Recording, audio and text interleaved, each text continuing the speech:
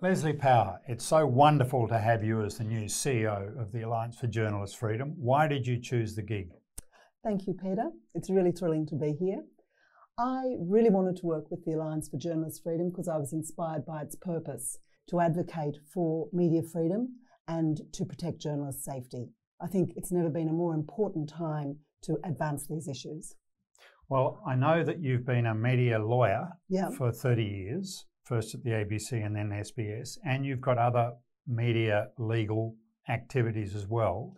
Yes, I've contributed to a textbook. I teach at Sydney Uni and other universities about media freedom and media law. It's a great passion of mine. So you'd be very familiar with working with journalists on defamation. Yes, on contempt of court, suppression orders, the rise of privacy, security laws, and whistleblower protections. Whistleblower protection, confidential sources. Right. All of these laws provide a framework within which public interest journalism can be practiced, but sometimes it can also cause an intrusion or a chilling effect. The important thing is to balance competing principles, the rights of the individual, the rights of Australia to be protected as a safe nation, with the important role of the media as a fourth estate, bringing public interest stories to the public, holding the powerful to account. Those are all roles that we're very familiar with for the media. So tell us about the 6 projects we're working on through 2022. The first project is to advocate for the introduction of a Media Freedom Act. This piece of legislation would introduce protections, exemptions for public interest journalism to further enhance its work. And that would be an equivalent to what we've got with the First Amendment in the United States, which constitutionally guarantees a free press. Correct. Yes, in Australia, many of us don't realise that there is no constitutional protection for a free press. We just assume that the access to all kinds of voices that we enjoy today is going to continue and is somehow protected. But that's not the case. And a Media Freedom Act would serve to jump into that gap. So realistically, that's a long-term project because we've got to talk politicians around to the notion of enshrining media freedom. I think that's right, but I think that elements of the Media Freedom Act might be introduced into ad hoc pieces of legislation as they come around. I think having a clear idea of where the risk areas are and what protections are needed enables the Alliance to advocate for inclusion of certain protections in a particular piece of legislation, right, even if there's not a holistic act. Okay. So, and second? The next important project is an assessment of the future of the media, the future of the press. We're looking at an ambitious horizon, 2035 and beyond. We all know that digital disruption has fundamentally changed the business models of the media, the way that journalists are working.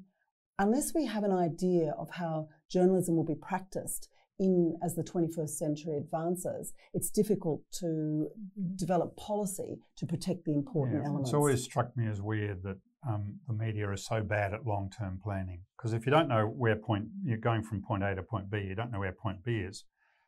It's very few businesses would do that.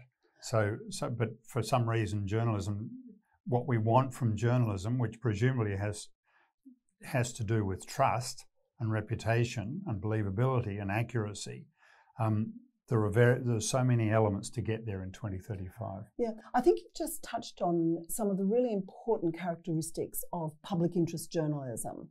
The sort of journalism that warrants protection as distinct from, there's so many people providing so much information, so many stories, some of it credible, some of it not credible. To define and build a consensus about what is journalism as opposed to mere storytelling and what is public interest journalism, that's the third important project. And that is critical to building trust because it separates journalists from the riffraff, Correct. From the bloggers, the activists, and the propagandists and so on. Exactly. The fourth project that we've got is also aimed at building trust, which is a voluntary accreditation program for journalists. And similar to other sorts of professions where you can tell if someone's educated accountant or signed up lawyer, this would be a voluntary scheme which would provide a tag or a badge for journalists so that audience members can say, this piece of media has been produced according to certain ethical standards, to certain editorial standards. And fifth? The Media Freedom Tracker is the fifth important initiative. And we're examining the Asia-Pacific area and identifying all kinds of acts which intrude or censor journalism or cause risk to journalists. And that project is providing very, very important data for the advocacy work of the Alliance.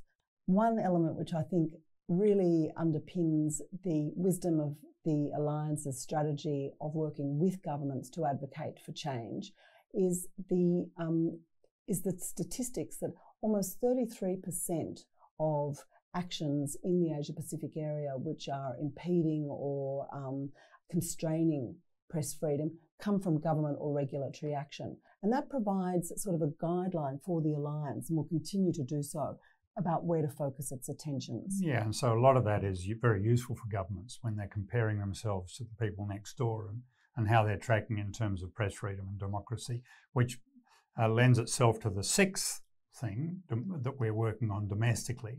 Which is dialogue with government in relation to a range of issues. A lot of them coming out of the security field, but where both parties, journalism and government agencies, can recognise the benefits that each can bring to the other. And the springboard for this was, of course, the AFP raids in 2019, which caused massive controversy around Australia, but massive anxiety and a massive chilling effect on journalists. Yes, that was a very alarming day for journalists and those who work with journalists. It wasn't something that we'd ever expected to happen, but it did.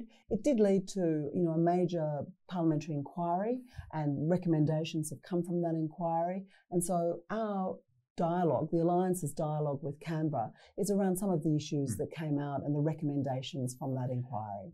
Well, with your firepower, Lesley, it has the potential to be a great year for the AJF. So thank you very much for joining us. Thank you for asking me. And I hope it's a ripper of a year. I'm really looking forward to it. I think it's going to be very exciting.